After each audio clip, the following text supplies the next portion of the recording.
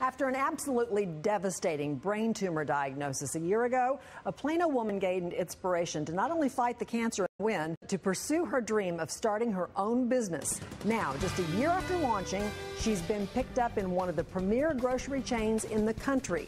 NBC5's Lindsay Wilcox has the story. This commercial kitchen is a far cry from the corporate office where ML Dubay spent most of her career. But after a brain tumor diagnosis in 2000, she was left to evaluate her life and what she would do with the remainder of it. I really did enjoy the almost 20 years that I spent in corporate, but there was just something gnawing inside of me that kept saying, it's time for you to go do something different. A little over a year ago, she left a comfortable job to volunteer with the Legacy Brain Foundation. She also started a company called Toffee Treats at the encouragement of people who had tasted a recipe handed down from her grandmother. I used to make it for all of my friends in the corporate world during the holidays, and they would encourage me and say, gosh, you ought to start selling this stuff. She says the cooking temperature and the toffee thickness make her treats stand out from the rest. When I offer people, would you like to try my toffee if I'm doing a demo, they're, no, I don't care for toffee, it sticks in my teeth. Several of my friends said, this doesn't stick in my teeth.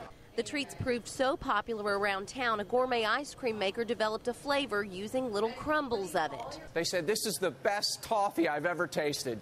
No kidding. Usually pretty hot too, but that's all now right. Foodies everywhere can taste it at Central Market, where ML was just signed on as a vendor. An exciting development, she says, is also a little scary. But I've got so many wonderful people supporting me, be it encouraging me or just saying you can do it.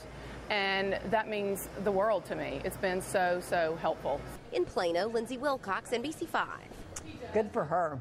A portion of every bag of toffee sold goes to the Legacy Brain Foundation, which provides financial assistance to people with brain tumors. We have more information on our website, NBCDFW.com. Just search Toffee.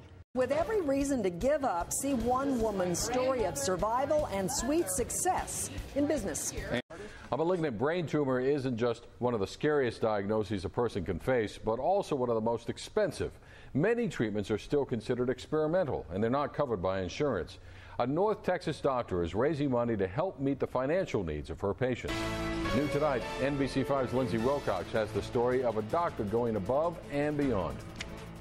My head kind of dents in right here a little bit, and you can feel the pins that are in my skull. As a 10-year survivor, ML Dubay is proof positive that a brain tumor diagnosis doesn't have to be a death sentence. You have to have that positive attitude that you will make it and that there is an opportunity for you on the other side. After 15 years as one of only 3 neuro-oncologists in the Metroplex, Dr. Virginia Stark-Vance grew tired of seeing finances stand in the way of the life-saving treatments available to her patients. Chemotherapy is very expensive, radiation is expensive, surgery is expensive.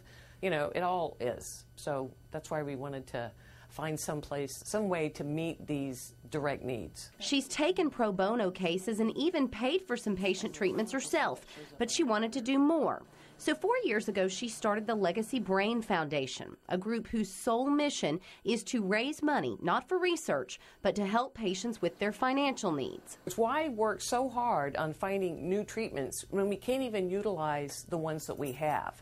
And the reason we can't utilize the ones that we have is because they're so expensive. Through the sale of fine art at their annual Stars Come Out event, the group awards $1,000 grants to patients in need. There are people that have tens of thousands of dollars needs. I mean, $1,000 is kind of a drop in the bucket. But it may, help, like I said, literally keep their lights on or literally pay for something that otherwise, their medication, their seizure medication, or their chemo copays or something that otherwise would not have been able to do. The other thing it does is provide hope to patients who are fighting for their lives. Yeah, because then they realize that other people understand this is what they're going through, and we want to be there for them. In Dallas, Lindsay Wilcox, NBC5.